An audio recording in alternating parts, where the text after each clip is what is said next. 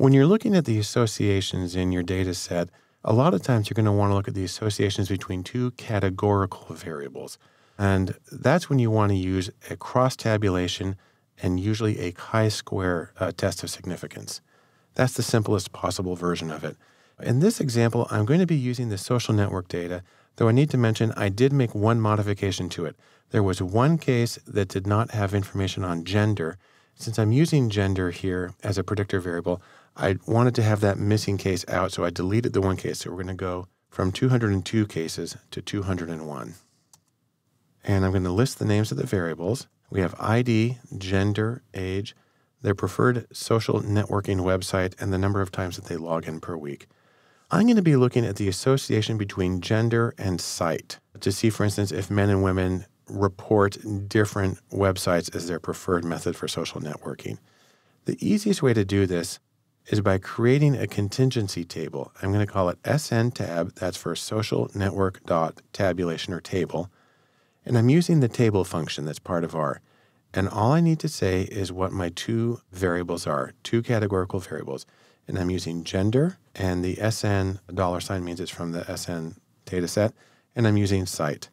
And so I'm just going to run line number 11, and you see that the table shows up in the workspace there on the right. And then on line 12, I just have SN tab. That's just going to put it out. And so there I have the number of men and women who report Facebook, LinkedIn, MySpace, none other than Twitter.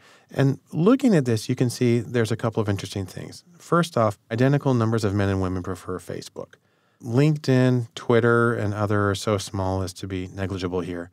Again, this data set's a few years old, but you see that MySpace has a much higher number of women reporting it as their primary method. And then for none, there's a lot more men who say they use none. These work in with some expected patterns. Now, these are just the frequencies or the counts, the cell frequencies. On the other hand, it can be really nice to get marginal frequencies, which are the totals for the rows and the columns. And it can also be nice to get percentages or proportions. So what I'm going to do is I'm going to scroll down here. First, just get the marginal frequencies. I'm going to get the row frequencies, and that's going to be just the number of men and women. So I have 98 women and I have 103 men. The fact that they both have 46 in Facebook, they're closely balanced anyhow, so that's essentially the same. Now I'm going to look at the column marginal frequencies, and that tells me the overall number of people who prefer each social networking site. We've seen this before when we've done bar charts for this variable.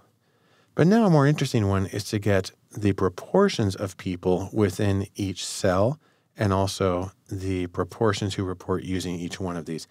To do this, I'm going to use prop.table. That's proportions for the table, but I'm wrapping it up in a thing that rounds off the number of decimal places. It gives a huge number by default, and I only want 2. What I'm doing with each one of these is to get the cell percentages. I'm doing prop table right here, and it tells it that I want to use sn.tab, that's the table for social network, as in my data set, and I'm wrapping it in round to 2 decimal places. So I'm going to run line 20.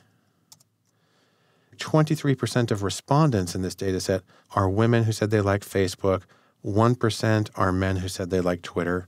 And so these all together, these 10 numbers add up to 100. Now let's look at the row percentages. Similar procedure, but now what they do is they add up to 100 going across. Say, for instance, we had dramatically different numbers of men and women. This would allow us to compare the relative interest in each of these sites, even with unbalanced marginal frequencies. And you can see, for instance, that MySpace, the numbers mirror what we saw earlier. 18% of the women like MySpace, whereas only 4% of the men.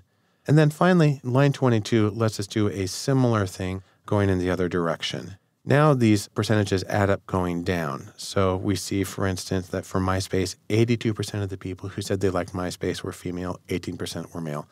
And so these are ways of looking at the data in several different dimensions. The last thing that I'm going to do is I'm going to actually do an inferential test to see if the distribution of preferred networking sites differs by gender. This is a statistical significance test, and I'm using chi-square in this particular case. The function for this is chi-square, or CHISQ dot test, because we're doing the inferential test, and then what the data set is, the tabulation, or the table that I'm working with, sn.tab. I hit that one, and it's doing the Pearson's chi-squared test. It tells me what data I'm using, and then it's doing x squared here. So the value for chi-squared is 13.2076, and with 5 degrees of freedom, the probability value, and that's the one that I'm really interested in here, is 0.02. That's less than 0.05, which is the standard cutoff for statistical significance. And so this tells me that the variations between men and women in their preferred social networking sites, those are bigger than we would expect by chance, that there, in fact, are likely reliable differences between men and women in what they prefer. And it shows up in terms of women are much more likely to prefer MySpace than men are, and men much more likely to report that they have no preferred site. This warning message on the bottom, it says that chi-squared approximation may be incorrect. That's going to have to do because I have a relatively small sample and I have some what are called sparsely populated cells. Normally, for a chi-squared to be reliable, you're going to want to have a certain expected frequency of 5 or 10 cases per cell. Not observed frequencies, but expected frequencies, which is a different thing. But mostly, I may want to exclude some of these social networking sites from the analysis or combine them so I can bump up the expected frequencies and better meet the requirements of the chi-square. That being said, I still have a good evidence to suggest that there are gender differences in preferred social networking site by using the cross-tabulated data and the chi-square test for significance.